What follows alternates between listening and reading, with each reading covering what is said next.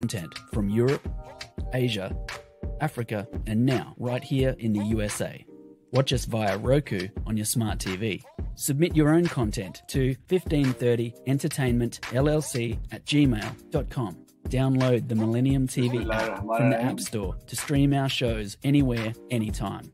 Millennium TV.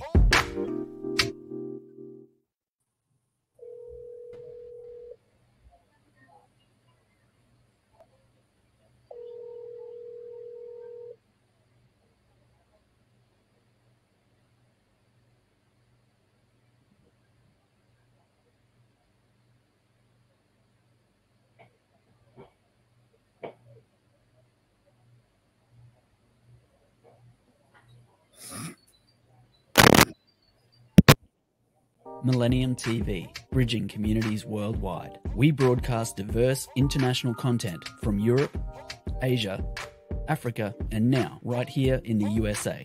Watch us via Roku on your smart TV. Submit your own content to 1530entertainmentllc@gmail.com. Download the Millennium TV app from the App Store to stream our shows anywhere, anytime. Millennium TV.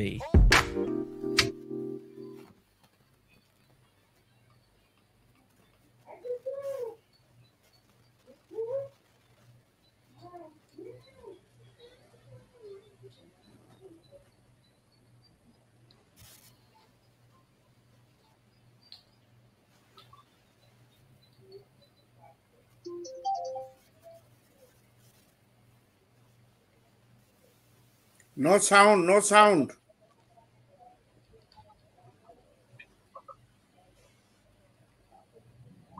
বিসমিল্লাহিররহমানিররহিম। দর্শক, millennium টিভির কলা কৌশলী ও আজকের অতিথিবৃন্দ, আমরা আমাদের প্রত্যেক মঙ্গলবারের নিয়মিত অনুষ্ঠান আলাপন শুরু করতে যাচ্ছি। আজকের সাবজেক্ট শিক্ষা, রাজনীতি ও সংস্কৃতি। আজকে আমাদের মাঝে তিনজন অতিথি উপস্থিত আছেন। আমাদের অতিথিবৃন্দকে আমি পরিচয় করে দিব। আমাদের আজকের অতিথি doctor Sharafat Ali from new York, long island বিশ্ববিদ্যালয়ে শিক্ষক, এবং আমাদের পরবর্তী panelist MD সালামান Ali, welfare affairs secretary of US Awami League. আমাদের তৃতীয় অতিথি আমাদের সিস্টার ফ্রম দুবাই, স্বপ্নামণি, জাতীয়তাবাদের শক্তির পক্ষে কাজ করছেন দুবাইতে। বর্তমান পরিস্থিতিতে বাংলাদেশের অবস্থান, যুক্তরাষ্ট্রের অবস্থান এবং সারা বিশ্বে আমরা বাংলাদেশে যে যেখানে আছেন, যেখান থেকে দেখছেন, তাদের সম্বন্ধে আপনারা বলবেন। আমরা তিনজন, আই এম ফ্রম ওয়াশিংটন, আমাদের হেডকোয়ার্টার নিউ ইয়র্কে। আমরা মিলেনিয়াম টিভির আজকে আলাপন অনুষ্ঠানটি আমরা প্রত্যেক মঙ্গলবার করে থাকি দুপুর 12টায় আমেরিকা টাইম, রাত 10টায় বাংলাদেশ টাইম, এবং ইউরোপে 5টা এবং 6টায়। নিয়মিত আমাদের ইউরোপের গেস্ট থাকেন। আজকে একজন গেস্ট অনুপস্থিত আছেন, হসপিটাল আছেন, ওনার জন্য আমরা দোয়া করছি। Belgium BNP president Saidur Rahman Liton. তো আজকের অনুষ্ঠানে আমরা আমাদের শিক্ষা, রাজনীতি ও সংস্কৃতি নিয়ে দীর্ঘ আলোচনা করব। যেহেতু রাজনীতির প্রেক্ষাপট দিয়ে স্যাংশন, ভিসা নীতি, এক দফা দাবি, তত্ত্বাবধায়ক সরকার, অন্যদিকে প্রধানমন্ত্রীর নেতৃত্ব ছাড়া আওয়ামী লীগ নির্বাচন যাবে না, বিরোধী দলের দাবি, এক দফা দাবি, তত্ত্বাবধায়ক সরকার এবং ফ্রি অ্যান্ড ফেয়ার ইলেকশন। তো বাংলাদেশের টান টান উত্তেজনা অবস্থা চলছে। এখানে বিদেশিদের ভূমিকা প্রত্যেকবারের চেয়ে, গত 3-4 বার ইলেকশন হওয়ার চেয়ে বেশি এবার তৎপরতা দেখা যাচ্ছে। এইসব বিষয় নিয়ে আমরা আপনাদের দুজন বা তিনজনের কাছে আমরা জানতে চাবো। তবে প্রথমেই ডক্টর শারাফত আলীকে বলবো, আপনি বর্তমান পরিস্থিতি নিয়ে, বাংলাদেশের প্রেক্ষাপট নিয়ে এবং যুক্তরাষ্ট্র, ইউরোপ, জাতিসংঘ, স্টেট ডিপার্টমেন্ট, এই যে বিশাল একটা ভূমিকা চাচ্ছে বাংলাদেশের রাজনীতিটা, বিরল, এটা আগে অনেক সময় দেখা যায়নি। ডক্টর শারাফত আলীকে আমন্ত্রণ জানাচ্ছি বক্তব্য নিয়ে আসার জন্য। ডক্টর শারাফত আলী। আসসালামু আলাইকুম, বিসমিল্লাহির রহমানির রহিম। প্রশ্নটা তো খুব বড় আকারে, তো সংক্ষিপ্ত জবাব যদি আমরা দিই, যে বাংলাদেশ অত্যন্ত একটা গুরুত্বপূর্ণ দেশ ইন সাউথ ইস্ট এশিয়া। এই দেশের নির্বাচন বা অনির্বাচন যেটাই হোক, এর সাথে জড়িত রয়েছে কিন্তু পূর্ণাঙ্গ উপমহাদেশের একটা গণতান্ত্রিক বা গণতান্ত্রিক প্রক্রিয়ার একটা বিষয় বা তার এই যে দেশগুলো, সংশ্লিষ্ট দেশগুলোর ভবিষ্যৎ রাজনৈতিক এবং অর্থনৈতিক। এখন প্রশ্ন হলো যে ইউরোপ, আমেরিকা বা ইউনাইটেড নেশনস তারা এই বিষয়ে, আপনি ঠিকই বলেছেন, আগের তুলনায় অনেক যথেষ্ট তারা সচেতন। বহু কারণ আছে। একজন প্রধানমন্ত্রী 15 বছর ক্ষমতায় আছেন, এটাতে মানবাধিকার ভুলণ্ডিত হয়েছে। এই 15 বছরে ইয়ং জেনারেশনকে ভোট দিতে পারেনি। এই 15 বছরে for the first time in our history যে আমরা রাশিয়া বা চাইনিজ যে বলয়ের খপ্পরে আমরা ঢুকে গিয়েছি। এই 15 বছরে কিছু উন্নয়ন হয়েছে, অর্থনৈতিক উন্নয়ন হয়েছে, কিন্তু তার থেকে বেশি হয়েছে আমাদের সম্পদ বিদেশে পাচার করা, অর্থ সম্পদ লুটপাট করা, যেটা আমরা 1971 সালে স্বাধীনতা যুদ্ধের আগে আমার সৌভাগ্য তাতে কিছু অংশগ্রহণ করতে আমরা পেয়েছি। আমরা তখন ছাত্র ছিলাম। যে অন্যায়, অত্যাচার, গণতান্ত্রিক চিন্তা ভাবনা তৎকালীন পূর্ব পাকিস্তানে ফিরিয়ে নিয়ে আসার জন্য আমরা যে আন্দোলন করেছি, আনফরচুনেটলি স্বাধীনতার অর্ধ শতাব্দী পরেও আমরা সেই লড়াইতে আবার শুরু করেছি। তার মানে অনেকটা দ্বিতীয় মুক্তিযুদ্ধের মতো হয়েছে। অবশ্যই এই মুক্তিযুদ্ধে বিদেশি সংগঠন যেমন 1971 সালে আমাদের বিভিন্নভাবে সহযোগিতা করেছে, আমরা তাদেরকে ধন্যবাদ জানাই। যে আমাদের গণতান্ত্রিক প্রক্রিয়া সচল রাখার ক্ষেত্রে আপনার বিদেশি যে মানবাধিকার সংগঠন বলেন, রাজনৈতিক নেতৃবৃন্দ বলেন বা অর্থনৈতিক যারা আমাদের বিভিন্নভাবে সাহায্য করেছে, তারা যে বিষয়গুলো চিন্তা করছেন, আমরা তাদের সবাইকে ধন্যবাদ জানাই এবং তাদের কাছে আমরা কৃতজ্ঞ। এটা একটা পর্যায়ে আছে। আর দ্বিতীয় পর্যায়ে যদি যান, আপনি মনে রাখবেন যে সমগ্র যুক্তরাষ্ট্রের প্রায় অর্ধেক লোক সংখ্যা বাস করে এই অল্প একটু ভূখণ্ড যেটাকে আমরা বাংলাদেশ বলছি। পুরো যুক্তরাষ্ট্রের মানুষকে, আমি ক্লাসেও পড়াইছি এটা, যে পুরো যুক্তরাষ্ট্রের মানুষকে যদি আমরা নিউ ইয়র্কে নিয়ে আসি, half of the total population, যে পরিমাণ লোক সংখ্যা হবে ঠিক সেই পরিমাণ লোক সংখ্যা মোরালেস আমরা বাংলাদেশে আছি।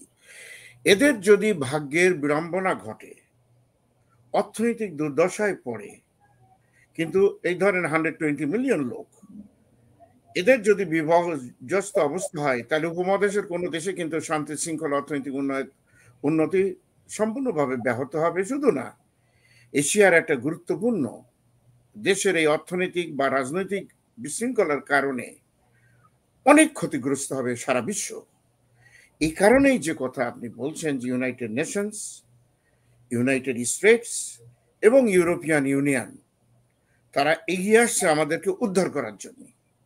এর ভিতরে কারোর দোষ আমরা দেব না এই মুহূর্তে, আমি এই আলোচনা এখন দেব না যে কে এর জন্য দায়ী, কেন এই পরিস্থিতি তৈরি হলো, যে কারণে আজকে দুনিয়া আমাদেরকে দীর্ঘদিন পরে এই সহযোগিতার দিকে এগিয়ে আসছে। আমরা সবাইকে ধন্যবাদ জানাই। Thank you. ধন্যবাদ ডক্টর স্বাগত, চমৎকার ওপেনিং স্টেটমেন্ট দিলেন। আমি আসছি ডাক্তার স্বাগতের পরে এমডি সালমান আলী, প্রথমবারের মতো আমার সাথে অনুষ্ঠানে এসেছেন। Thank you for coming mister Salman Ali. আমি এমডি সালমানের কাছে যাব বাংলাদেশের বর্তমান পরিস্থিতি, যুক্তরাষ্ট্র, ইউনাইটেড নেশন এবং ইউরোপিয়ান ইউনিয়ন সহ বিভিন্ন জায়গায় যা চলছে বাংলাদেশের পরিস্থিতি নিয়ে আপনি আপনার এরিয়া থেকে আমাদের যদি কিছু বলেন, আপনাকে অনুরোধ জানাচ্ছি এমডি সালমান।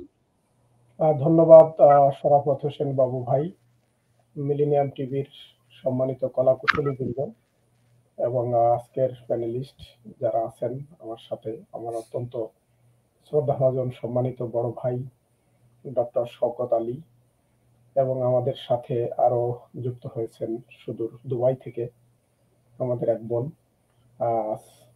স্বপ্না মণি সবাইকে আমি আমাদের নিউ ইয়র্ক প্রবাসীদের, যুক্তরাষ্ট্র প্রবাসীদের পক্ষ থেকে ধন্যবাদ জানিয়ে একটি কথা আমাদের বলতেই হয় যে আমরা স্বাধীনতা অর্জন করেছি, কিন্তু যে লক্ষ্যে আমরা স্বাধীনতা অর্জন করেছিলাম সেই লক্ষ্য অর্জনের পূর্বেই কিন্তু যে ব্যক্তিটি এই স্বাধীনতা সংগ্রামের জন্য দীর্ঘ জীবন কারাভোগ করেছেন, আপনারা জানেন, যৌবনের 14টি বছর কোনো প্রকার আপোষ করেননি, সেই ব্যক্তিটিকে হত্যার মাধ্যমে 15ই আগস্ট হত্যার মাধ্যমে শুধু তাকেই না, এমন একটি জঘন্যতম হত্যাকাণ্ড সংগঠিত হয় বাংলাদেশে, যেটি প্রেক্ষাপট হিসেবে না বললেই নয়, যে শিশু পর্যন্ত সেই হত্যাকাণ্ড থেকে রেহাই পায়নি, অবহেলিত নারী পর্যন্ত সেই হত্যাকাণ্ড থেকে রেহাই পায়নি। একজন ব্যক্তি যদি কোনো অপরাধ করে তাকে আইনের শাসনে, আইনের মাধ্যমে তাকে বিচারের কাঠগড়ায় নিতে হয়, কিন্তু আমাদের দেশে যে হত্যার রাজনীতি, সেই 15ই আগস্ট থেকে শুরু, সর্বযুগের সর্বশ্রেষ্ঠ বাঙালি জাতির জনক বঙ্গবন্ধুকে সপরিবারে হত্যা করা হয়েছিল। ওনার স্ত্রী বঙ্গমাতা ফজিলাতুন্নেসা, তিনি কি অপরাধ করেছিলেন? শিশু রাসেল কি অপরাধ করেছিলেন? আজকে হত্যার মাধ্যমে যে কালচার, সেই যে আমাদের, তখনই বঙ্গবন্ধু নিজেও কিন্তু বলেছিলেন যে আমার কম্বলটি কোথায়। অর্থাৎ সদ্য স্বাধীন একটি দেশে তখন একে তো দেশ পুনর্গঠন করার যে প্রক্রিয়া, তার মধ্যে জাতির জনককে ওইভাবে হত্যা করার পর যারা ক্ষমতা আসছেন, দেখেন সেখানে রাজনীতিটাকে কিভাবে কলুষিত করা হয়েছে, ইতিহাস বিকৃত করা হয়েছে। তারপরে যে যেভাবে পারে সেভাবেই দেশ শাসন করছে। আমি বলবো না যে এটার জন্য কোনো একক ব্যক্তি দায়ী। অর্থাৎ আমাদের শিক্ষা, সংস্কৃতি এবং আমাদের রাজনীতি যেহেতু নিয়ে আমরা কথা বলি, আমাদের মূলের দিকে তাকাতে হবে যে আমরা কেন স্বাধীন হয়েছিলাম। বাঙালি জাতিকে মুক্তি দেওয়ার জন্য, অর্থনৈতিক মুক্তি, সামাজিক মুক্তি, রাজনৈতিক মুক্তি, একটি স্বনির্ভর, আত্মনির্ভরশীল, মর্যাদাশীল বাঙালি জাতি হিসেবে আত্মপ্রকাশ করার জন্য। কিন্তু সেখান থেকে কি শুরু হলো?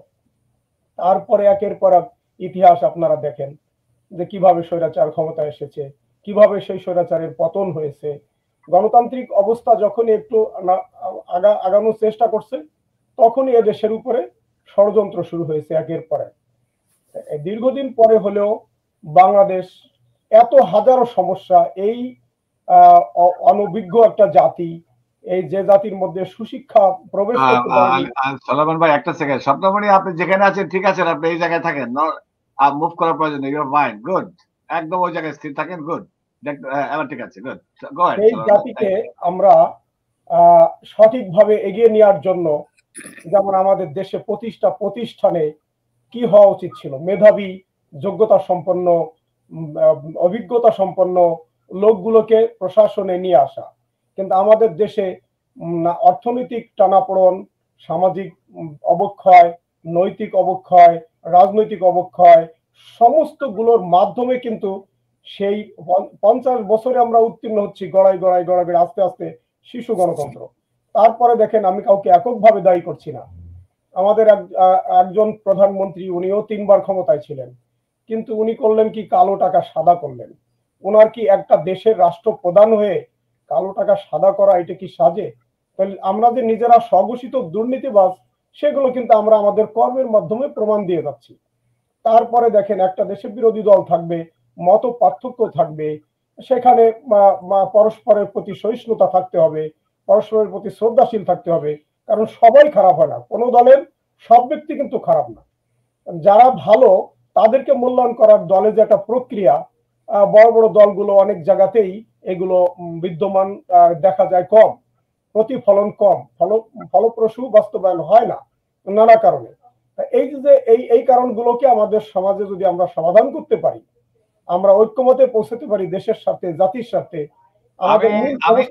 আমি আপনার কাছে আবার আসবো। আপনি সলমান আলী, আপনি যুক্তরাষ্ট্র আওয়ামী লীগের পক্ষ থেকে আপনি যেটা বললেন যে কালো টাকা সাদা করছে অন্য একটি দল বা অন্য একটা গোষ্ঠী, আমি ঠিক এই প্রসঙ্গে আবার আসবো। আপনার তার আগে আমি একটু যাচ্ছি স্বপ্নমণিকে পরিচয় করে দিয়ে বলতে যে উনি দুবাই থেকে কিভাবে আপনার এই কোশ্চেনটাকে দেখলেন যে কালো টাকা সাদা করছে বিএনপি, এবং আপনি অনেকগুলো এলিগেশন দিলেন। আমি ডক্টর স্বাগতকে বলবো যদি আপনি এই সাবজেক্টটা খণ্ডন করতে চান, কারণ উনি আওয়ামী লীগের পক্ষ থেকে আমাদের আপনাদের পক্ষে বা আমাদের পক্ষে বা দেশের পক্ষে বিপক্ষে যেটাই বলুক, আপনারা কিন্তু open to answer any question you think you like to answer. তো আমি বলবো আন্তর্জাতিক ব্যাপারটা নিয়ে কথা বলতে পারি নাই, হ্যাঁ, না আসবেন, আপনার তো অনেক সময় দেওয়া হবে। আমি চারজন তো ভাগ করে আমরা কথা, তিনজন কথা বলি। স্বপ্নমণি, আপনি আনমিউট করে আপনি যে উনি কালো টাকা সাদা করেছে সেই প্রসঙ্গ নিয়ে আপনি যদি আপনার বক্তব্য নিয়ে আসে এবং আপনার পরিচয়টা আপনি নিজেও দিবেন। ফার্স্ট টাইম ওয়েলকাম টু আমার আলাপন অনুষ্ঠান। আপনি আরো অনেকবার আসবেন। আমরা আগে অনেক টক শো করেছি সারা বিশ্বে যখন প্যান্ডামিক ছিল। স্বপ্নমণি একজন তুখোর বক্তা, দেখি উনি অনেকদিন পরে টেলিভিশনের পর্দায় আসলেন। গো হেড, ফ্লোর ইজ ইয়ার্স। ধন্যবাদ আমাকে আজকে বাবু ভাই আমাকে এই টেলিভিশনের মাধ্যমে দীর্ঘদিন পরে হলেও সুযোগ দেওয়ার জন্য। আসলে করোনার টাইমে আমরা এত বেশি অ্যাক্টিভ ছিলাম যে অনলাইনে, এখন করোনা যাওয়ার পরে এখন একটু স্লো হয়ে গেছে।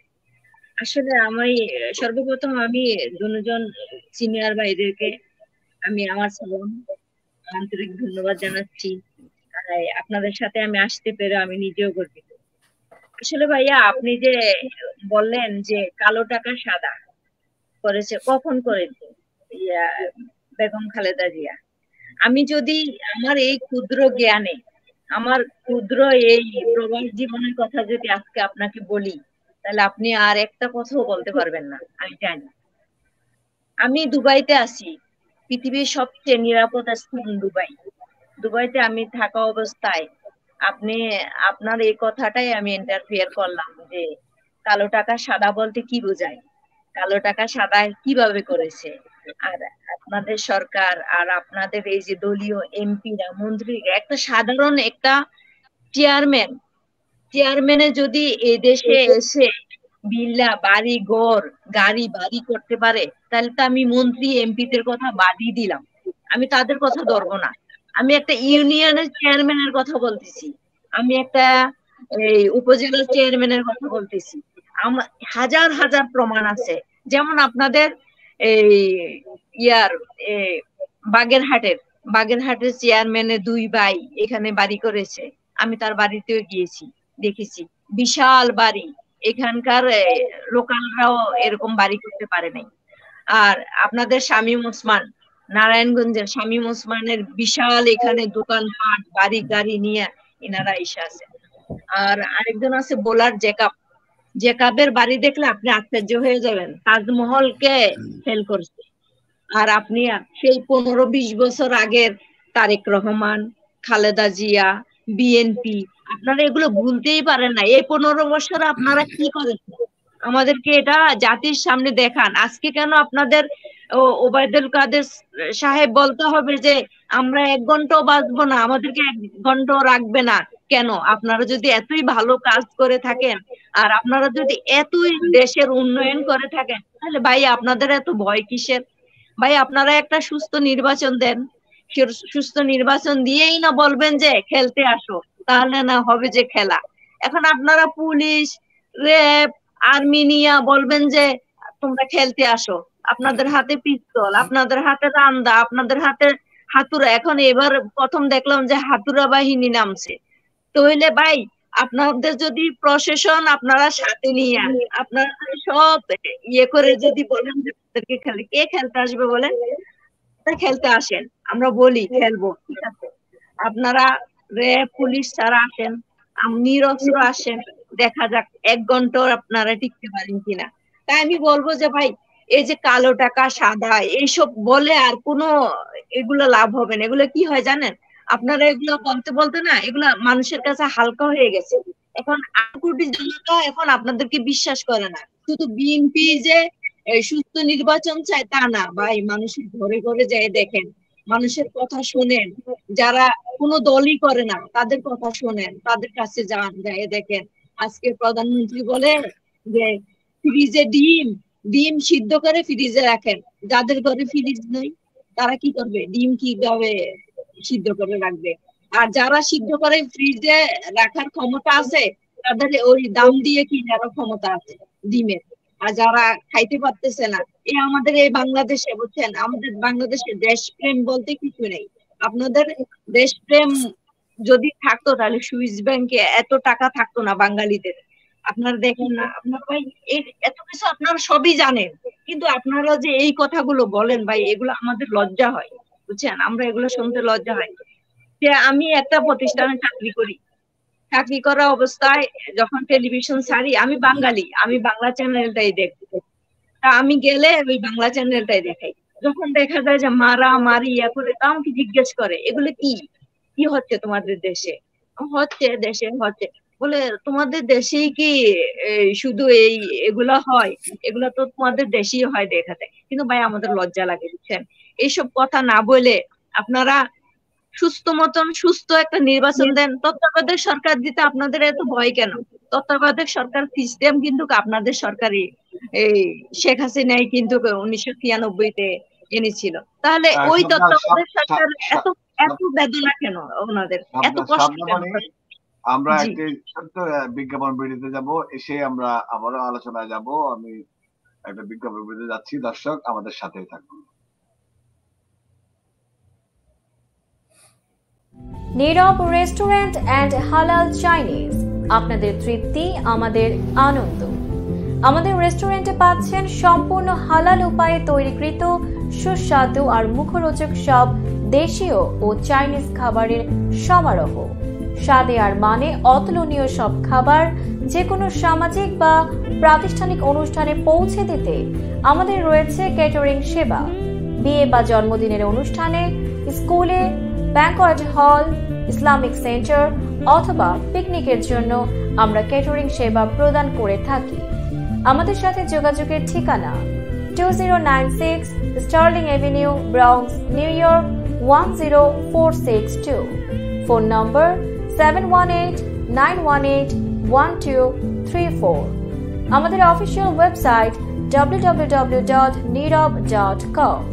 আমাদের ইমেইল অ্যাড্রেস nirab.bronx@gmail.com। এছাড়া নীরব রেস্টুরেন্টের স্বত্বাধিকারী মোহাম্মদ রহমানের সাথে যোগাযোগ করতে পারেন। যোগাযোগ নম্বর 9179811747। Thank you.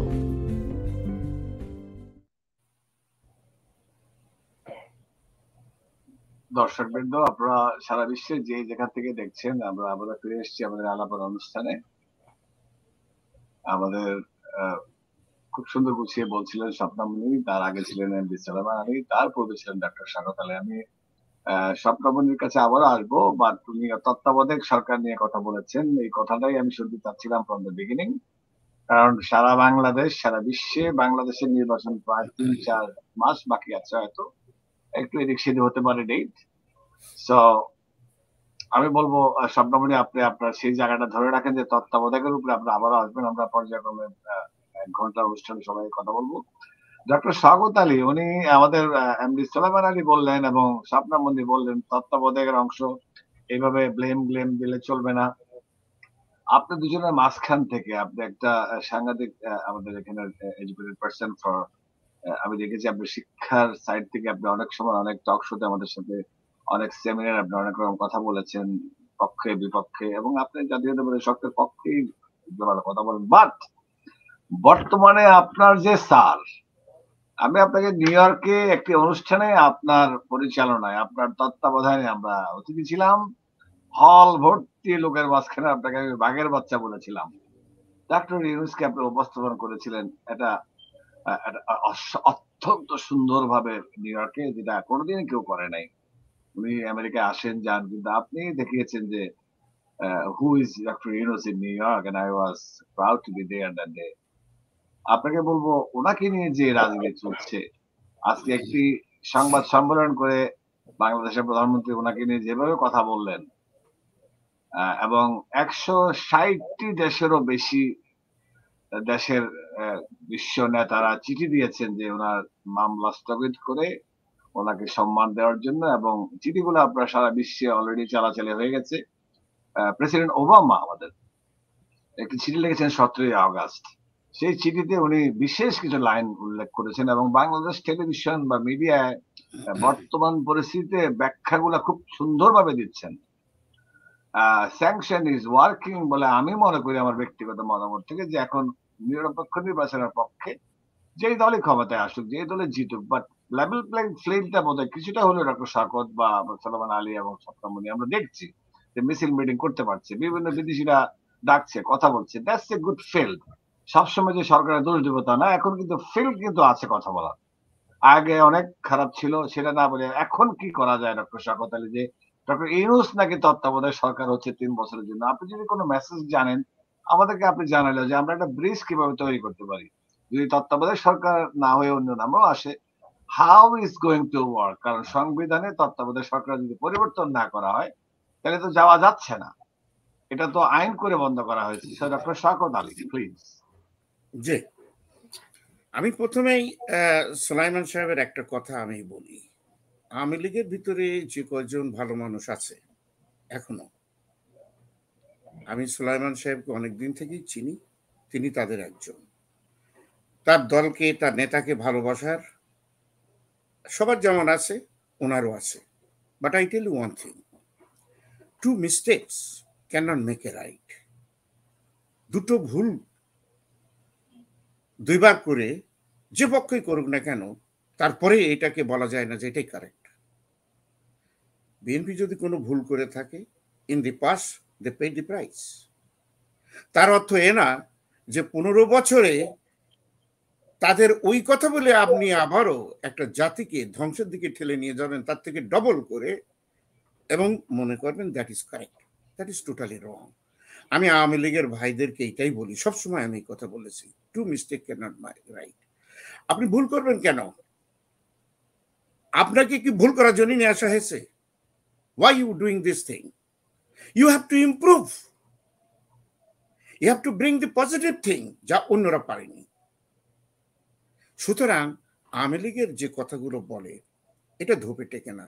সুলাইমান ভাই, আমার গ্রামের স্বাধীনতা যুদ্ধের পরে কম্বল চালের লিস্ট আমার নিজের হাতে তৈরি করা হয় 1972-তে। কিন্তু যখন দেখলাম যেখানে কারবার শুরু হয়ে গেছে, আমার গ্রামের কমিটি বলছি এই পুরো লিস্ট, গ্রামের লিস্ট আমার নিজে হাতে করি। I was 18 years old। I পড়ি স্বাধীনতা যুদ্ধের পরপরই এসে যখন দেখলাম যেই মারুধারও খাওয়া হয়ে গেছে, আমি আমার ফাদারকে বললাম যে আমি আব্বু এখানে আমি আর থাকতে পারবো না। আমি ইউনিভার্সিটি ভর্তি হয়েছি, চলে গেলাম চিটা ইউনিভার্সিটি। এই কমিটি থেকে পদত্যাগ করি, কারণ আমি দেখি যেখানে চাল নিয়ে তেলেস মাতি শুরু হয়ে গেছে, কমিটির লোকেরাই করছে। I resign from that committee. Sulaiman ভাই, এই তর্কর ভিতরে যাবেন না দয়া করে। শেখ সাহেব বলেছেন যে আমার কম্বল কোথায় গেল, কম্বল কে নিয়েছিল? বিরোধী দল ছিল। আমরা পরবর্তীকালে প্রগতিশীল বামপন্থী যাদের ছাত্রলীগের ফার্স্ট ক্লাস মেরিটোরিয়াস স্টুডেন্ট দিয়ে আমরা তৈরি করেছিলাম তৎকালীন বৈজ্ঞানিক যে ছাত্রলীগের উইং বলা হয়তো জাসদ, আমরা চেয়েছিলাম স্বাধীনতার পরপরে যে নীতি বা চিন্তা থেকে শেখ সাহেবের খুব বেশি পার্থক্য ছিল না, কিন্তু আমরা টিকে থাকলি বাংলাদেশের যে কথাগুলো আপনারা বলছেন তারা কেউ আসতো না। আমরা থাকতাম দেশের সর্ববৃহৎ মেরিটোরিয়াস জেনারেশন, স্বাধীনতা যুদ্ধ যারা নিজে হাতে করে আসছে, সেই দলের একটা প্রচন্ড বিরোধী দল হওয়ার ক্ষমতা ছিল। চিন্তা করে কথা বলবেন। সম্পূর্ণ ধ্বংস করা হয়েছে, 11,000 আমার বন্ধু বান্ধবদেরকে ধ্বংস করা হয়েছে। পুরনো ইতিহাস আমি যাব না। আপনি নেতাকে ভালোবাসেন, কিন্তু নেতার সৃষ্টির পিছনে আমাদের একটা অবদান ছিল, এটা ভুলে যাবেন না। সেই সম্ভাবনাকে নষ্ট করার ফলেই আজকে যত কথা বললেন। দ্বিতীয় কথা, আপনি বলেছেন স্বাধীনতা যুদ্ধের পরে অফকোর্স একটা ফ্যামিলিকে যেভাবে ধ্বংস করা হয়েছে অগস্ট মাস, আমরা অবশ্যই চিন্তা করি, উচিত হয়নি। কিন্তু মনে রাখবেন, ইমিডিয়েট গভর্নমেন্ট বলে একটা জিনিস আছে। পার্লামেন্ট কার হাতে ছিল? সমস্ত পার্লামেন্টের মেম্বার গুলো ছিল আওয়ামী লীগের। 29 জন মেম্বার পার্লামেন্ট যে ক্যাবিনেট তিনি করেন শেখ সাহেব নিজে হাতে। What is shame the dam thing. তাদের যদি 2-1 বেঁচে থাকে তাদের ফাঁসি কাস্টে ঝোলানো উচিত ছিল আওয়ামী লীগের। তারা সেই ক্ষমতায় বঙ্গভবনে চলে গেছে। প্রত্যেকটা সিনিয়র মিনিস্টার সেখানে যোগদান করেছে। সেনাবাহিনীর প্রধানের কথা আমরা যদি বলি, হোয়াট দি ড্যাম থিং, উনি মরণোত্তর বিচার হওয়া উচিত। যে শেখ সাহেব তার পরিবারকে রক্ষার জন্য 4 বার কল করেছেন, তিনি আসেননি গিয়ে। ভাই, ইতিহাস তো তৈরি করেছে, আমার কারোকে শোনা দরকার কি? কারোর লেখাপড়ার আমার প্রয়োজন আছে? একটা প্রেসিডেন্ট অসহায় ভাবে পরিবার নিয়ে চলে গেল, একটা শোকসভা পার্লামেন্টে কেউ করিনি। কে ছিলেন স্পিকার? আব্দুল মালিক ওকিল সাহেব কি বলেছিলেন? ভাই এত ইতিহাস আজকে করা যাবে না, এটা করেন না আপনারা। আপনাদের দোষগুলো ধরতে হবে। বিএনপি দোষ করলে তো স্বীকার করে তারা, আপনারা কেন করবেন না? নেতার প্রতি আপনি ভালোবাসবেন, নেতার দোষগুণ নিয়ে আপনি আলোচনা করবেন। ডক্টর শওকত আলী, আবারও আমি আসছি, আপনি সুন্দর একটা কথা বলেছেন। মিস্টেকগুলোর জন্য বারবার তৈরি করে বর্তমান পরিস্থিতি 15 বছরে যেটা না, আমি আসছি আপনার সেই জিনিসগুলো ঢাকা দেওয়া উচিত না। এইবার আপনার সেকেন্ড যে প্রশ্নটা করেছেন যে তত্ত্বাবধায়ক সরকার, ডক্টর ইউনূস, ইয়েস, আমার সৌভাগ্য যে বাংলাদেশের একজন নোবেল লরেটের ডাইরেক্ট স্টুডেন্ট আমি ছিলাম চট্টগ্রাম বিশ্ববিদ্যালয় অর্থনৈতিক বিভাগের। শুধু তাই না, এই ডিপার্টমেন্টের বিভিন্ন কালচারাল অনুষ্ঠান বিভিন্ন জায়গায় সেই অল্প বয়সে 19-20 বছর বয়সে ডক্টর ইউনূস আমার পরে অনেক দায়িত্ব দিয়েছেন।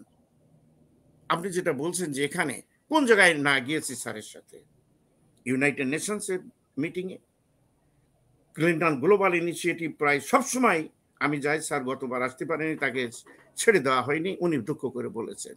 হোয়াইট হাউসে গিয়েছি, কেনেডি সেন্টারে গিয়েছি, কোন অনুষ্ঠান স্যার আমাকে নেননি, এটা আমার সৌভাগ্য, গর্বের সাথে বলি। এবং ইয়েস, ওনার সাথে আমার পিতা পুত্রের মতো অনেকগুলো আলাপ আলোচনা হয়েছে। আমি বলি শরাফত ভাই, এই প্রশ্নগুলো যখন আগে ওঠে, আমি উপরে আল্লাহকে সাক্ষী রেখে বলতে চাই, আমি স্যারকে বলেছিলাম, স্যার এইসব রাজনীতির ভিতরে আপনি যাবেন না। কারণ হলো বাংলাদেশের যে রাজনীতি, এটা ডক্টর শওকত কেন যাবে না, কেন আপনি কেন ওনাকে যাবে না? তার কারণ হলো এই যে প্র্যাকটিক্যালি আপনি যদি বলেন, শরাফত ভাই আমি ডক্টর শওকত, আপনি অনেক বিশেষণ দিয়েছেন আমাকে, আমি গত 25-30 বছর হাজার হাজার আমেরিকান ছেলেদেরকে মানুষ করেছি, আনটিল দি ডাই আমার গ্রেড নিয়ে তাদের কবরে যেতে হবে। আজকে যদি আমি সত্যি কথা বলি, বাংলাদেশে আপনি আমার খুঁজে পাবেন? আমাকে কেউ ওয়েলকাম করবে যে ঠিক আছে এই লোকটা জীবনে কোনোদিন একটা কম্বল চুরি করলো না, 1 কেজি চাল নিল না, এই লোকটা দেশে আসছে, ফিরে তারে আমরা ওয়েলকাম জানাই? ডক্টর ইউনূস সাহেব একজন মুক্তিযোদ্ধা। আমি যখন আপনার ক্যাপিটাল হিলে গেছি, ওনার যেখানে মেডেল অফ ফ্রিডম দেওয়া হয়েছিল, বাংলাদেশের মাত্র কয়েকজন ছিল, 3-4 জন ছিল, আমি তাদেরকে ডেকে নিয়ে গেছি।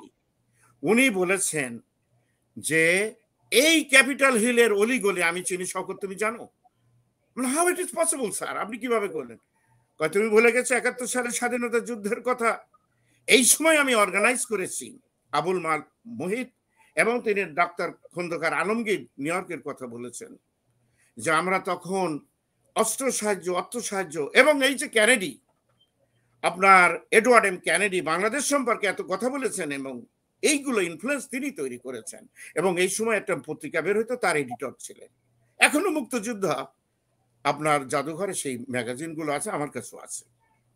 সেই লোকটাকে আপনি এত অপমান করছেন, শুধু তার নাম খ্যাতি। কারা কারা ছিলেন, এটা সুন্দর তথ্য দিলেন। ডক্টর ইউনূসের সাথে আর কার কার নাম বললেন ওই সময় ছিলেন? আমার ওই বইটা দেখতে হবে স্যারের সাথে, তার এডিটর বোর্ড আছে। এখানে ছিলেন আব্দুল মাল মোহিত সাহেব ছিলেন ওনার সাথে। উনি তখন এমবেসি থেকে কাজ ছেড়ে দিয়ে চলে আসেন, পাকিস্তান এমবেসি থেকে, ওয়াশিংটন থেকে শেষে স্যারের সাথে যোগ দেন। ডাক্তার খন্দকার আলমগীর আমাদের এখানে একজন অত্যন্ত বামপন্থী নেতা ছিলেন, যার ভক্ত আমিও ছিলাম। ওনার কথা বলেছেন, সিলেটের কয়েকজন রেস্টুরেন্টের মালিকের কথা বলেছিলেন। আর উনি বলেছেন যে এই কারণেই আমি ক্যাপিটাল হিলে যখন লবিং এ আসি, তখন প্রত্যেকটা জায়গায় আমাকে যেতে হতো। আমরা এই মানুষটাকে কখনো স্মরণ করি না, একমাত্র আমি তাকে বলি যে তিনি একজন মুক্তিযোদ্ধা, এবং উনি মুক্তিযোদ্ধা। যদি কোনো কারণে ডক্টর ইউনূস আমাদের যে কোনো ফর্মে হন, গভর্নমেন্টে আসেন বা বাংলাদেশে কোনো কিছু ফর্ম করেন, ওনাকে দিয়ে বিদেশি চাপেই হোক, দেশীয় চাপেই হোক, কারণ অনেক চাপ দেশ থেকেও হচ্ছে এখন, আপনি কি ওই ওনার সেই ঘটনার পরিসরে আপনাকেও দেখা যাবে নাকি?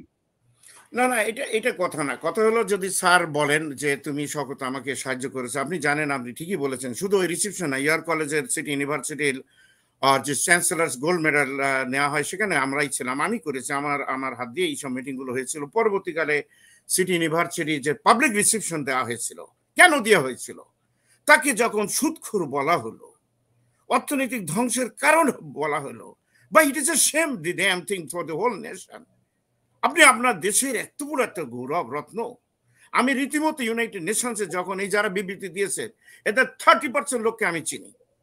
আমি যখন দেখেছি আয়ারল্যান্ডের প্রেসিডেন্ট অন্যদের সাথে তিনি দাঁড়িয়ে কথা বলছেন, তার জন্য লাইন দিয়ে দাঁড়ানো হয়েছে তার সাথে 2 মিনিট কথা বলার জন্য। পাশে আমার ডক্টর শওকত, আপনার কাছে আবারও আসছি। এখানে এমপি সুলেমান আলী অনেকক্ষণ ডক্টর শওকত আলী সুন্দর সুন্দর কিছু বক্তব্য বললেন আমাদের টেলিভিশনের জন্য, দর্শক শ্রোতাদের জন্য এবং রাজনীতিবিদদের জন্য। উনি একজন শিক্ষাবিদ, কিন্তু আপনার সামনে বসে উনি বললেন যে যাকে এইসব ব্লেম দেওয়া হচ্ছে এটা কি ঠিক হচ্ছে, জাতির জন্য কলঙ্ক।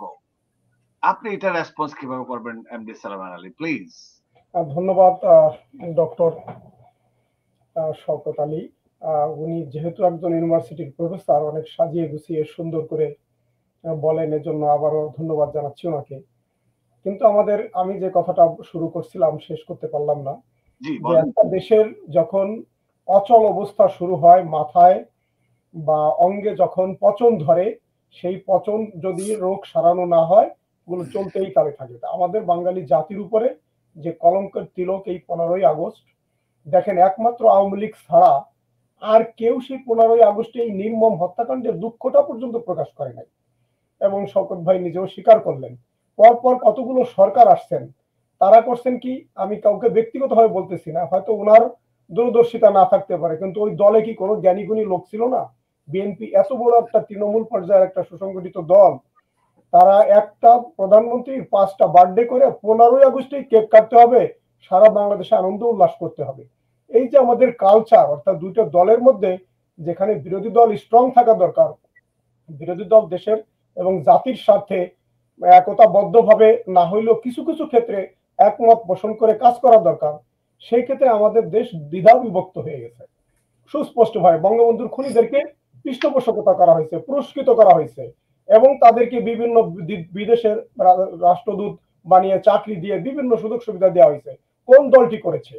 সেই দলের একজন নেতা কর্মী হিসেবে পরিচয় দিতে গেলে তার অবশ্যই একটু লজ্জা থাকা উচিত যে আমাদের দলের প্রধান কি করে 5টা বার্থডে হয়, আমাদের দলের প্রধান কি করে কালো টাকা সাদা করে, আমাদের দলের প্রধান কি করে 21শে আগস্টের মতো গ্রেনেড হামলা চালায়। তা এই যে কাজগুলো করার ফলে জাতি সুস্পষ্ট জেনে গেছে বাঙালি জাতি এখন দ্বিধা বিভক্ত। এখন ওই যে তত্ত্বাবধায়ক সরকারের কোশ্চেন আসলেন, হ্যাঁ, তত্ত্বাবধায়ক সরকার যখন প্রয়োজন ছিল, মানুষ আন্দোলন করে সংগ্রাম করে তত্ত্বাবধায়ক সরকার আসছে। এই তত্ত্বাবধায়ক সরকার কলুষিত করলো কে? আপনি দেখেন তত্ত্বাবধায়ক সরকার যে ফর্মুলা যেভাবে গঠিত হওয়ার কথা ছিল, বিএনপি সে তত্ত্বাবধায়ক সরকারের কনসেপ্টটাকে কিভাবে গলা টিপে হত্যা করলো ইয়াজউদ্দিন কে এনে কিভাবে করলেন, এটা আমি ইতিহাসে যাব না, যেহেতু সংক্ষিপ্ত সময় দর্শকদের ধৈর্যচ্যুতি আমি ঘটাতে চাই না। কিন্তু আমাদের ইতিহাস আপনারা জানেন, শওকত সাহেব জানেন, ওই আমার আপা মানে দুবাই থেকে উনিও জানেন, যে আমাদের ভুল থেকে শিখতে হবে। আমি যেতে চাই না যে পিছনের ভুলে, আমরা দেশটাকে এগিয়ে নিতে চাই। কিন্তু মিস্টার সুলেমান আলী, আপনি তো দেশের ইতিহাস বলছেন, 15ই আগস্টের প্রেক্ষাপট, এগুলো পক্ষে বিপক্ষে অনেক কথা বলা যাবে, কিন্তু বর্তমান পরিস্থিতিতে মাত্র 2-3 মাস বাকি আছে। আপনাদের দলের নেতৃবৃন্দরা বলছেন যে এবার যদি বিএনপি ক্ষমতা আসে আমরা একদিনও বাঁচবো না। ইভেন আমেরিকান দূতাবাসের অ্যাম্বাসেডারের কাছে বলছেন কোবায়দুল কাদের যে একদিনও রাখবে না ওরা।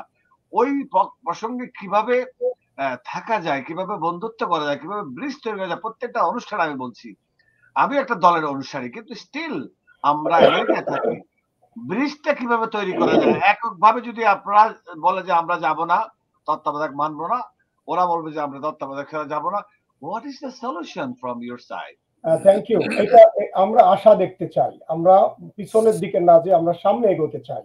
এই কারণে আমাদের গণপ্রজাতন্ত্রী বাংলাদেশ সরকারের মাননীয় প্রধানমন্ত্রী দেশ রত্ন জননেত্রী শেখ হাসিনা জীবনে দেখেন ওনার কি 5টা ব্যাংক আছে, ওনার কি বীমা আছে, ওনার আওয়ামী লীগের একজন সদস্য দেখেন, ওই যে একজন ইউনিয়ন পরিষদের কথা বললেন, কোন একটা অফিসের একটা পিয়ন হয়েও হাজার হাজার কোটি টাকা দুর্নীতি করতেছে।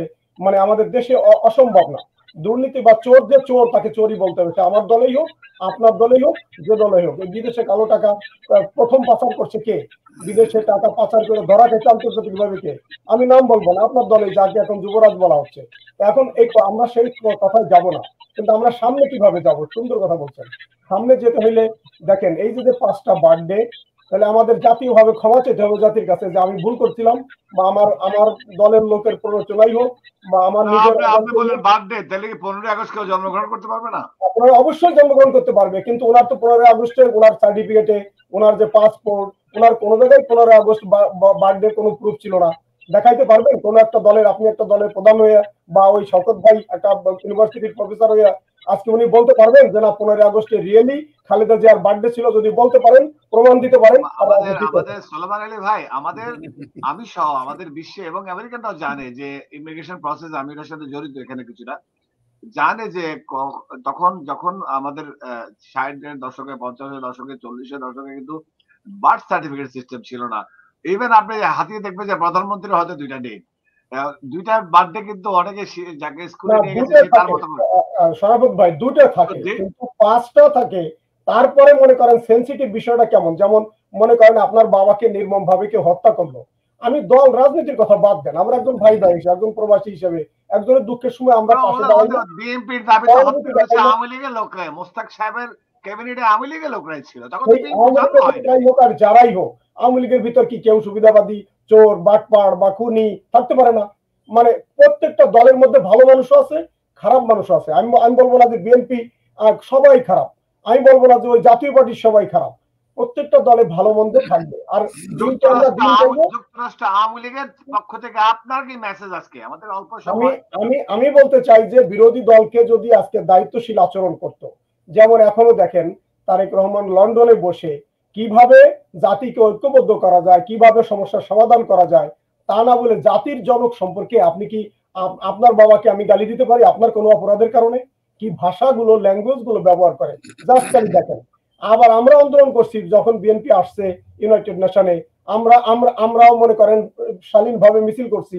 বিএনপি যখন মিছিল করে আপনি দেখেন তাদের প্যাটার্ন কি, রাজনীতির প্যাটার্ন কি। বাংলাদেশ ওই যে রাতারাতি যে আমাদের সেক্রেটারি সাহেব ওবায়দুল কাদের সাহেব যখন বলছেন, কেন বলছেন যে 2001 সালে যখন বিএনপি ক্ষমতা আসলো, মানুষকে ঘরের ভিতরে বন্দি করে আগুন দিয়ে জ্বালাই পোড়াই মারছে, কিভাবে মানুষকে আগুনের রাজনীতি এখন আমরা না যাই, আপনারা এগুলো ভুল স্বীকার করতে হবে। সেক্রেটারি জেনারেল বললেন কালকে লেটেস্ট ইয়েস্টারডে যে একটা জাতীয় সরকার বা সর্বদলীয় সরকারের ওনারা মতামত দিতে যাচ্ছেন, এটাতে বিএনপিকে অংশগ্রহণ করতে ওনারা বলতে চাচ্ছেন। এটা 14 সালে ছিল, কিন্তু এটা কি দেশি চাপ না বিদেশি চাপ না সর্বদলীয় চাপ? কি কারণে উনি কথাটা বললেন? আপনি 1 মিনিটে বলবেন কেন, তারপর আমরা বিরোধী। না, আপনি জানেন যে আমাদের মাননীয় প্রধানমন্ত্রী বাবার স্বপ্নকে বাস্তবায়নের জন্য দেশটাকে উন্নয়নের রোল মডেল হিসেবে সারা বিশ্বে পরিচয় করে তুলতে দৃঢ় প্রতিজ্ঞাবদ্ধ। সেই জন্য উনি দেখেন প্রতিশোধ নেননি। আওয়ামী লীগের এত নেতাকর্মী আছে বাংলাদেশে, বিএনপির কয়জন নেতাকর্মীর বড় নেতাকর্মী বা তারা দেশ ছাড়া হয়েছে, কয়জন নেতাকর্মীর বাড়িঘর দরজা পড়াইছে, কয়জন নেতাকর্মীকে মারধর করা হয়েছে। কিন্তু আজকে আওয়ামী লীগ সহনশীলতার রাজনীতির পরিচয় দিয়ে তারা দেশকে আগাই নেওয়ার জন্য সবার সাথে কাঁধে কাঁধ মিলে, যে কারণে নেত্রী দেখেন যখন কোকো মারা যায় নিজে প্রধানমন্ত্রী প্রটোকল বাদ দিয়ে চলে গেছিলেন, উনি কি আচরণ করলেন দেখেন, সে আচরণগুলো দেশবাসী সবাই জানে। তারপরে মনে করেন যে উনি আহ্বান করলেন যে জাতীয় সরকারে আপনারা আসেন, কোন কোন মন্ত্রণালয় চান, দেখেন তাও কিন্তু নেয় নাই। উনি নির্বাচন প্রতিহত করার ঘোষণা দিলেন। এখন যে মনে করেন যে তারা তাদের দায়িত্বশীল আচরণ দেখাইতে হবে। এখন যেমন আমরা খুবই আশাবাদী, আমি ব্যক্তিগতভাবে আশাবাদী যে বিরোধী দল দীর্ঘদিন পর হলেও তারা বুঝতে পারছে যে জ্বালা পোড়া সন্ত্রাস করে কোনোদিন জনগণের হৃদয়ে। ধন্যবাদ সোলেমান আলী, আমি আবারও আসবো আপনার কাছে। আমরা একটা ছোট্ট বিরতি দেবো, দর্শক আমাদের সাথেই থাকুন, আমরা বিরতি দেবো, আবার আসছি। নীরব রেস্টুরেন্ট অ্যান্ড হালাল চাইনিজ, আপনাদের তৃপ্তি আমাদের আনন্দ। আমাদের রেস্টুরেন্টে পাচ্ছেন সম্পূর্ণ হালাল উপায়ে তৈরিকৃত সুস্বাদু আর মুখরোচক সব দেশীয় ও চাইনিজ খাবারের সমারোহ। স্বাদে আর মানে অতুলনীয় সব খাবার যে কোনো সামাজিক বা প্রাতিষ্ঠানিক অনুষ্ঠানে পৌঁছে দিতে আমাদের রয়েছে ক্যাটারিং সেবা। বিয়ে বা জন্মদিনের অনুষ্ঠানে, স্কুলে, ব্যাংকোয়েট হল, ইসলামিক সেন্টার অথবা পিকনিকের জন্য আমরা ক্যাটারিং সেবা প্রদান করে থাকি। আমাদের সাথে যোগাযোগের ঠিকানা 2096 Sterling Avenue, Bronx, new York 10462। Phone নম্বর 718-918-1234। আমাদের অফিসিয়াল ওয়েবসাইট www.nirav.com, আমাদের ইমেইল অ্যাড্রেস nirav@gmail.com। এছাড়া নীরব রেস্টুরেন্টের স্বত্বাধিকারী মোহাম্মদ রহমানের সাথে যোগাযোগ করতে পারেন। যোগাযোগ নম্বর 9179811747। Thank you.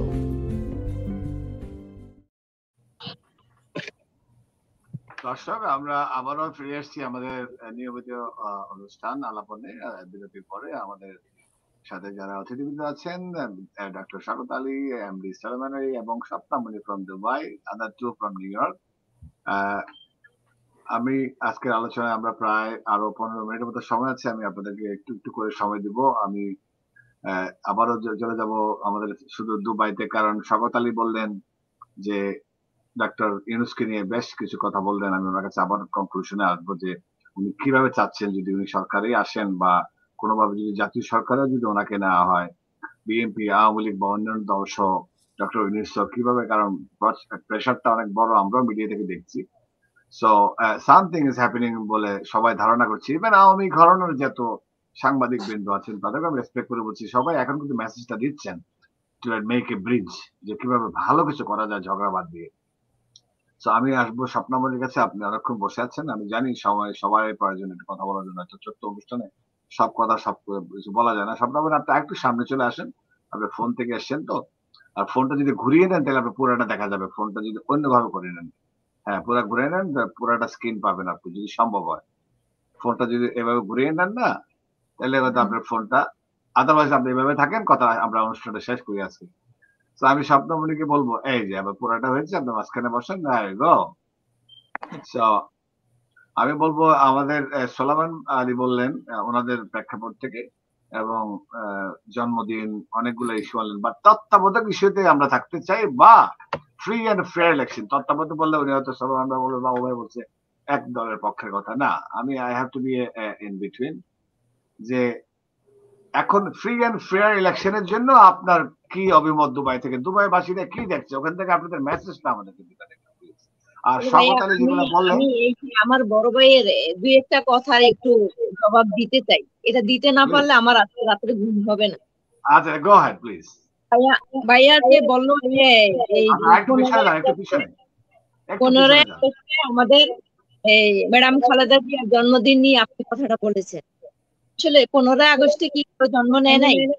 15 আগস্টে 15 বছর ধরে দেখেছি যে আগস্ট শুরু হলে সুখের মাস শুরু হয়, কিন্তু এবার দেখলাম কি শেখ মুজিবুর রহমানের স্ত্রীর জন্মদিন পালন করলো, ওনার ছেলে কামালের জন্মদিন পালন করলো। তাহলে যদি আপনার ফ্যামিলিরই কারো জন্মদিন পালন করতে পারেন, তাহলে আমাদের ম্যাডাম খালেদা জিয়া জন্মদিন নিয়ে আপনাদের এত কৌতূহল কেন, এত আপনাদের চুলকানি কেন? যেটা সহজ ভাষায় যে 15 আগস্টে একটা মানুষ মৃত্যু হয়েছে, এটা আমারও কষ্টদায়ক। আমার ফ্যামিলি থেকে আমার বাবা মা আগস্টেই মৃত্যুবরণ করেছে, কিন্তু যদি আগস্টে শোক পালনই হয়, শোক পালনই করে যান না ভাই। আবার আপনারা আবার ওই যে জন্মদিন পালন করে তাহলে আরেকজনের জন্মদিন করতে পারবে না, আপনারা করতে পারবেন না। আপনাদের জন্য সবকিছু হালাল আছে, আমাদের জন্য সবকিছু হালাল নাই, এটা তো চলে না। আর আপনি বললেন যে এই শেখ মুজিবুর মৃত্যুর সাথে বিএনপি জড়িত আছে বা ইয়ে আছে। শেখ মুজিবুর রহমান যখন মৃত্যু হয়েছিল, ইনু মিনু আর ওই যে আপনাদের মতিয়া, এদেরকে ইয়া দিছিল কে? পতাকা বাহী গাড়ি দিছিল কে? তাদেরকে রাজনীতি করার সুযোগ দিছিল কে? কে এমপি বানাইছে, কে মন্ত্রী বানাইছে? এটা আপনারা বানাই কেন বানান আপনারা? যে এখানে মতিয়া চৌধুরী বলেছে যে শেখ মুজিবুরের চামড়া দিয়ে ডুগডুগি বানাবে, আর ইনু তো ড্রামের উপরে রাখছে। এটা ঐতিহাসিক, সবাই জানে, এটা 16 কোটি জনতা, ওয়ার্ল্ড সবাই জানে। তাহলে আপনারা তাদের কি বানাইছেন? যে মুস্তাকের কথা বলতেছেন, মুস্তাকের আপনারা কি সুবিধা দেন? আর মুস্তাকে যেদিন মারা যাবে, শেখ মুজিবুর রহমানকে যেদিন মেরে ফেলবে, সেদিন ট্যাংরা মাছ দিয়ে ঝোল দিয়ে ভাত খাওয়াইছে, আর তারাই মারছে। আপনারা কেন যে ইতিহাস বিকৃত করেন? এখন বাংলাদেশের পাঠ্যপুস্তক যা আছে সব শেখ মুজিবুরের কথা, সব ইয়া কথা। সেদিন আমি একটা ছোট বাচ্চাকে দেখলাম ইন্টারভিউ নিচ্ছে যে বাংলাদেশের রাজধানী কোথায়, বলে শেখ মুজিবুর রহমান। কি শেখ মুজিবুর রহমান বাংলাদেশের রাজধানী? বলতেছে বাংলাদেশের জাতীয় ফল কি? শেখ হাসিনা। এখন দেখেন, চিন্তা করেন সে বাচ্চাটা ক্লাস 5-এ পড়ে, সে শুধু শেখ মুজিবুর রহমান আর শেখ হাসিনাই শিখেছে। আমরা জাতিরা জানেন, একজন নোবেল বিজয়ীকে আমরা সম্মান দিতে জানি না। একজন নোবেল বিজয়ীকে, একজন আছে ইন্ডিয়ার নোবেল বিজয়ী অমিত সেন, তাকে নিয়ে ইন্ডিয়া কি করে, আর আমাদের দেশে কতটুকু সম্মান পেয়েছে। আজকে এই নোবেল বিজয়ীকে নিয়ে যে সমস্ত কথা বলে, যে সমস্ত মুখরোচক কথা বলে, যে সমস্ত গালাগালি করে, এগুলো আমাদের দেশের জন্য লজ্জাকর, বুঝছেন। আমি একটা দল করি সেজন্য না, আমি ডক্টর ইউনূসের মতন আমরা আরেকটা শিক্ষিত মানুষ দেখান, ডক্টর ইউনূসের মতন একটা দেখান, তাহলে বললেন কথাগুলো। নোবেল নেওয়ার জন্য তো বহুত দৌড়েছেন। দুবাইতে এখন বাংলাদেশের রাজনীতি খাওয়া কেমন চলছে? আমাদের দুবাইতে রাজনীতির খাওয়া এটাই যে দুবাই মোটামুটি ভরে গেছে। আওয়ামী লীগের লোকজন এসে বাড়ি ঘর করে প্রস্তুতি নিয়ে ফেলছে যে বাংলাদেশে যে এবার আর ওই যে 14 আর 18 সালের মতন দিনের ভোট রাত্রে হবে, চুরি করে ভুয়া ভোট হবে, ধান্দাবাজি ভোট হবে, এগুলা তারাও এখন বুঝে গেছে, তারাও লাইন নিয়ে নিছে। তারাও এখানে শুধু টিকিট কাটার বাকি আছে, টিকিটও কেটে রাখবে, বুঝছেন, সময় সুযোগ বুঝে এখানে চলে আসবে। তারা সব লাইন করে ফেলছে। আপনি প্রমাণ চান? প্রমাণ আমি 100 দিতে পারবো। এই যে আওয়ামী লীগের মানুষ এসে যে দুবাই যে বাড়িঘর করছে, তাদের বাড়িঘর করা দেখার করে তারা স্থায়ী হওয়ার জন্য যে লাইন ধরতেছে, তাতেই বোঝা যায় যে না, এবার কিছু হবে। এবার আমরাও চাই যে বাংলাদেশে কিছু হোক। আমরা এই যে মিথ্যাবাজি, ধোঁকাবাজি, ধান্দাবাজি, দিনের ভোট রাত্রে, এগুলো আমরা চাই না। এগুলো আমরা সাধারণ জনগণ, আমরা প্রবাসীরা, আমাদের রেমিটেন্স দিয়ে বাংলাদেশ চলে, আর আমরা কথা বলতে পারি না। আমরা যদি একটা স্ট্যাটাস লিখি, মনের ভাব প্রকাশ করতে পারি না, আমাদের বাড়িতে থানা পুলিশ যায় ঘেরাও করে। আমি একজন মেয়ে, কিছুদিন আগে আমার বাড়িতে আমার ভাইদেরকে থানা পুলিশের থেকে কল যায়, তোমার বোন কি বিএনপি করে। কেন? আমার স্বাধীনতা নাই, আমার ব্যক্তিগত স্বাধীনতা নাই, আমি বিএনপি করতে পারি না? বিএনপি করলে কি মেরে ফেলতে হবে? বিএনপি করলে কি ওই দৌড়ানি দিতে হবে? বিএনপি করলে কি ঘর ছাড়া হতে হবে? কেন? আমরা থাকি নাই? আপনারা দেখেন, আপনারা বলেন যে আমরা নাকি ঘরের ভিতরে, বিএনপি লোকেরা ঘরের ভিতরে মানুষ আটকায় আগুন ধরে দিছে। কেন? আপনাদের কি লগি বইটার কথা ভুলে গেছেন এত সহজে? আমরা কেউ ভুলি নাই, বাংলাদেশের কেউ ভুলে নাই এবং ভুলবেও না। আবারও আসছি, ডক্টর শওকত স্বপ্নমণি খুব খেপে গেছেন, কারণ এই দুবাই থেকে উনি খুব রাগান্বিত। আমি এটা এমডি সুলাইমান আলীর কাছে চাবো, দেখেন দুবাইয়ের প্রবাসী হয়ে জাতীয়তাবাদী শক্তির পক্ষে কথা বলে কাজ করে বলে বাংলাদেশ তার বাসায় পুলিশ যাচ্ছে, এটার উত্তর আমি সুলাইমান আলীর কাছে চাবো। কিন্তু তার আগে ডক্টর শওকত আলী, আপনারা যদি ডক্টর ইউনূস, আমি কিন্তু নোবেল বিজয়ীর খুব ভক্ত, এটা যদি শেখ হাসিনা হতেন আমি ভক্ত হতাম। বাংলাদেশের স্বপ্নমণি, আপনাকে ধন্যবাদ যে একটা নোবেল বিজয়ীকে ভারত বলেন সারা বিশ্ব যে সম্মান দেয়, আমরা আসলে সুলাইমান আলী আমরা কিন্তু ওই সম্মানটা দিচ্ছি না। এটা আমি কোন দলের পক্ষে বলছি না, আপনিও অনেক ভদ্রলোক, you are very nice person mister MD Sulaiman Ali, যে নোবেল বিজয়ী ডক্টর ইউনূসের নিয়ে আজকেও যে টেলিভিশন দেখলাম, আমি নিজেও শক। আমি এইসব স্টেটমেন্ট প্রধানমন্ত্রী থেকে আসা উচিত না, কারণ উনিও তো বাংলাদেশি মানুষ, ওনারও তো ডিগ্রি আছে অনেক, উনিও তো প্রধানমন্ত্রী। ওনাকে যে আপনি বললেন এই কটাক্ষ করে কথা বলে, আপনার কথা আমি যাই উপস্থাপক হিসাবে বা আজকের অনুষ্ঠানের মডারেটর হিসাবে, আমি বলবো যে দায়িত্ব নিয়ে বলছি যে আমরা কোনো প্রধানমন্ত্রী বা বিরোধী দলের নেত্রী বা কোনো বড় বড় নেত্রীদেরকেই এভাবে কটাক্ষ, আপনি বললেন না যে আমাদের বিএনপির পক্ষে বা আপনাদের আওয়ামী লীগের পক্ষ থেকে কে কি বলছে, আমাদের বলতে ওনাদের কথা বলছি, যে সম্মানটা যদি না যায়, শেখ মুজিবুর রহমানকে যদি কেউ কটূক্তি করে আপনাদের খুব জেলে যায়, খুব রেগে যান, শেখ হাসিনাকে যদি কেউ কথা বলে জেলে নিয়ে যান, কিন্তু ডক্টর ইউনূসকে কটাক্ষ করার জন্য কি সাজা হওয়া উচিত? বা আমাকে বা আপনাকে বা স্বপ্নমণিকে, ডক্টর শওকত আলী একটা স্পোক্স পার্সন ফর অল, উনি কিন্তু সর্বদলীয় কথাও বলেন।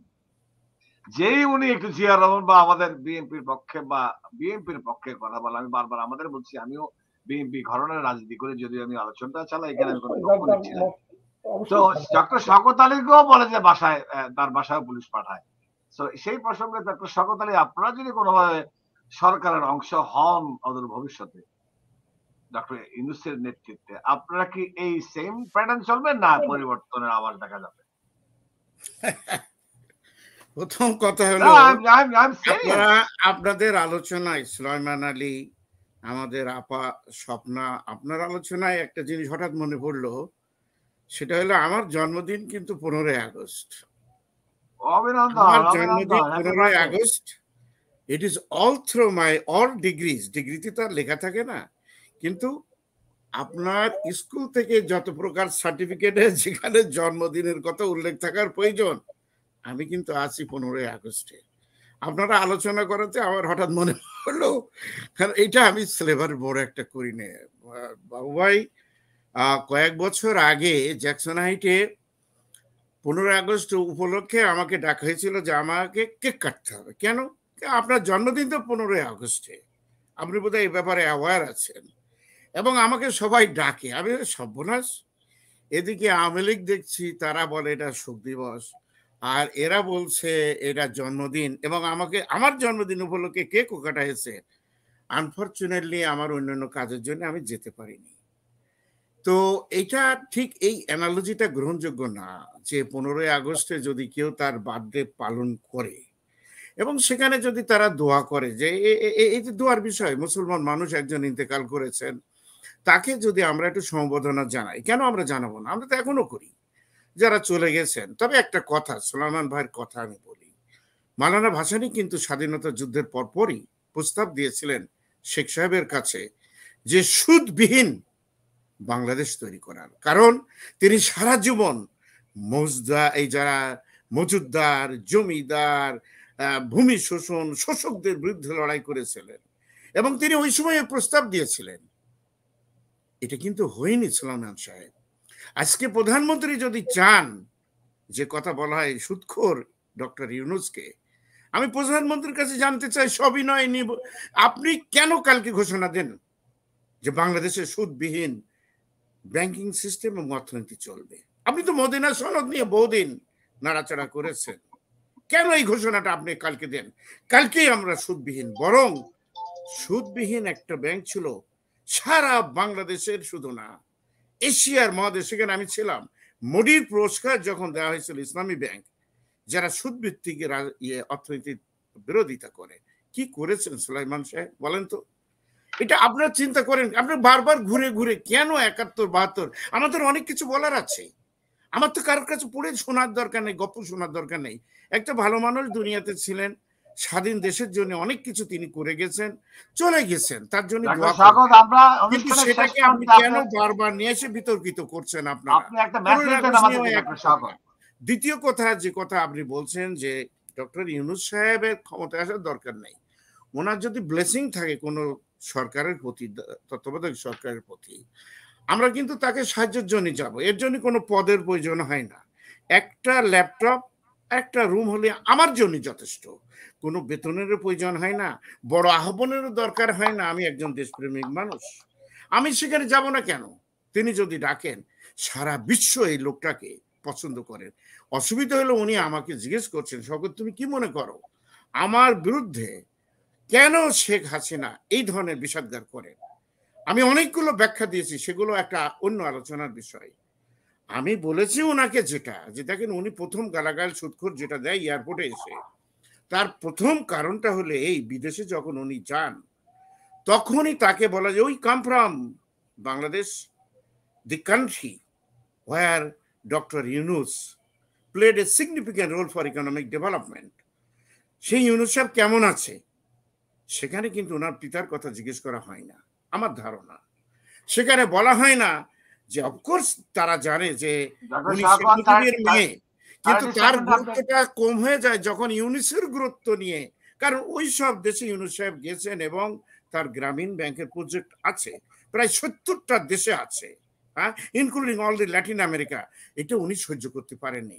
কিন্তু ভাই দুনিয়া, এই তো কালকে গত সপ্তাহ দেখেছেন, আপনি নিজে জানেন এটা, 160 জন ব্যক্তি তার সাপোর্ট দিয়েছেন, including president Obama. By the way, president ওবামার হাতে ডক্টর ইউনূসের ওয়ার্ল্ড উইদাউট পভার্টি গ্রন্থটা আমি তুলে দিই ফর দ্য ফার্স্ট টাইম, এবং ডক্টর ইউনূস সাহেব এটা জানেন। এবং এই গ্রন্থ নিয়ে তিনি, ওবামা, জার্মানের যে 250,000 ওপেন ফিল্ডে যে মানুষ হয়েছিল for the first time after Hitler, সেখানে কিন্তু গ্রামীণ ব্যাংকের ইউনূস সাহেবের কথা উল্লেখ করেছেন, বক্তৃতা আপনাদের আছে, আপনারা পাবেন, এবং সেখানে বাংলাদেশের এই মডেলের কথা উল্লেখ করা হয়েছে। ভাই, এই জিনিসটাকে যদি তিনি ব্যবহার করতে পারতেন শেখ হাসিনা, যে তাকে নিয়ে আসলে তার জন্য বিরাট সম্মান হতো, কিন্তু এটা তিনি গ্রহণ করতে পারেনি। তার আশেপাশে তারা মিসগাইড করেছে। মিস্টার সোলাইমান আলী উনি বললেন যে শেখ হাসিনা যদি ডক্টর ইউনূসের এই ওনার যে যোগ্যতাটা যদি কাজে লাগাতে পারতেন অনেক উপকৃত হতেন। আপনি 30 সেকেন্ডে কনক্লুড করেন, তারপরে আমি স্বপ্নমণি দিয়ে শেষ করে দিচ্ছি। আচ্ছা, ধন্যবাদ। অনেকগুলো কথা ছিল কিন্তু সময়ের অভাবে তো সব বলা হলো না। যাই হোক, এখন সবারই আলোচনা শুনলাম। আরেক অনুষ্ঠান আমি আনবো কথাগুলো বলার জন্য। আমরা সবাই আসলে সচেতন, যে কথাগুলো আপনারা নিজেরা আমরা বলি, কিন্তু বিবেকের কাছে। আমি একজন মানুষ, আজকে আপনাদের সাথে একজনের সাথে দেখা হলো, কালকে যদি মারা যাই, আমি যদি কোনো ভালো কাজ করি ওইটুকু আমল নামায় আমার যাবে। আমার কোন দল করি, আর কোন কার অনুগত, কার ভক্ত, আপনারা নিশ্চয়ই জানেন যে আমাদের মাননীয় প্রধানমন্ত্রী 2007 সালে যখন নিষেধাজ্ঞা দিল যে কেউ বাংলাদেশ আমেরিকা থেকে বাংলাদেশে যেতে পারবে না, ওনার সফরসঙ্গী হিসাবে কিন্তু জীবন বাজি রেখে আমি তো বাংলাদেশে যে কারো টেন্ডার বাজিও করতে যাই নেই, কোন মানে বিএনপির কোন নেতা। ইন্টারাপ্ট করি, 40 জন লোক যুক্তরাষ্ট্র থেকে শেখ হাসিনার প্লেনে যায়, তার ভিতরে সুলাইমান আলী অন্যতম, এবং উনি যেদিন যুক্তরাষ্ট্র থেকে 40 জন না, ভুল আপনার, যুক্তরাষ্ট্র থেকে অনলি 8 জন, ওয়াশিংটনে 4 জন, আর নিউ ইয়র্কের থেকে 4 জন, আর হলো লন্ডন থেকে যায় 10 জন, এবং দুবাই, মিডল ইস্ট, উনি প্লেনে ওনার সফর সঙ্গী হয়েছেন। আমি কি বলেছি? আমি আশা করব আজকের অনুষ্ঠান থেকে সুলাইমান আলী, শওকত আলীর সফর সঙ্গী হবেন ইনশাআল্লাহ। উনি ভালো মানুষ তো। আমরা আমরা পজিটিভলি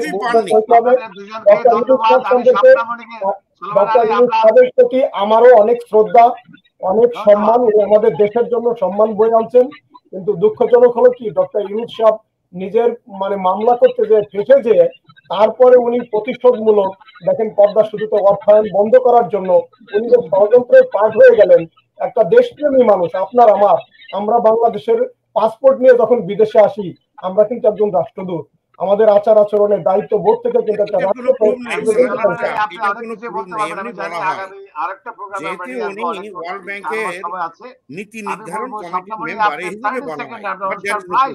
তবে আমি আশাবাদী যে গণতন্ত্রের স্বার্থে, দেশের স্বার্থে শক্তিশালী বিরোধী দল থাকা প্রয়োজন, তাতে দেশের আমি আশা করবো। সলমান ভাইয়ের একটা কথাই বলি যে ভাই তো বললো যে কেউ বেশি দিন বাঁচবে না। আসলে ভাই কেউ বাঁচবো না, আপনিও বাঁচবেন না, আমরাও বাঁচবো না, কিন্তু মরার আগে একটা ভালো কাজ করে যাবেন বা একটা সত্য কথা বলে যাবেন, এটাই আপনার প্রতি আমার অনুরোধ। ডাক্তার ইউনূস যে বাংলাদেশকে সারা বিশ্বকে চিনাইছে, সেই ডাক্তার ইউনূসকে একটু সম্মান করে যেন মরতে পারেন বা আমরা মরতে পারি, এটাই অনুরোধ। আমাদের উত্তেজনা শুরু হয়ে যাবে এখনই, তার আগে আমাদের সময় শেষ হয়ে গেছে। আপনাদের তিনজনকেই, ডক্টর শওকত আলী, এমডি সুলাইমান আলী, দুজনে আলী, ফ্যান্টাস্টিক, আপনাদেরকে অভিনন্দন জানাচ্ছি আবার অনুষ্ঠানে থাকার জন্য। এবং স্বপ্নমণি, thank you so much from Dubai.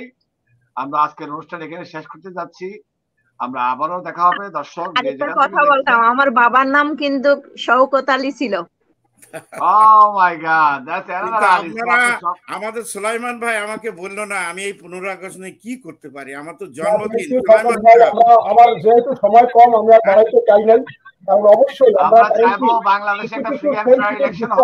আমরা যদি 5 কাটায় যাই, দলীয় অন্ধত্ব স্বীকার করি, তাহলে জীবনেও কোনোদিন সমাধান আসবে না, জাতি শিখতে পারবে না। জাতি আমাদের অন্তত দায়বদ্ধতা থেকে সত্য কথা, ন্যায়নীতি কথা, যে কাজগুলো আমাদের দেশটাকে আমরা এখন আমাদের দেশ যারা এনজয় করছেন, আবারও আগামী মঙ্গলবার দেখা হবে 12টায় যুক্তরাষ্ট্রের সময়, বাংলাদেশ সময় রাত 10টা, এবং ইউরোপের টাইম সন্ধ্যা 5টা থেকে 6টায়। আপনারা ভালো লাগলো। আজকে আমরা অনুষ্ঠান এখানে শেষ করতে যাচ্ছি। আগামী সপ্তাহ পর্যন্ত সবাই ভালো থাকুন, সুস্থ থাকুন, দেখা হবে আবারও আগামী মঙ্গলবার।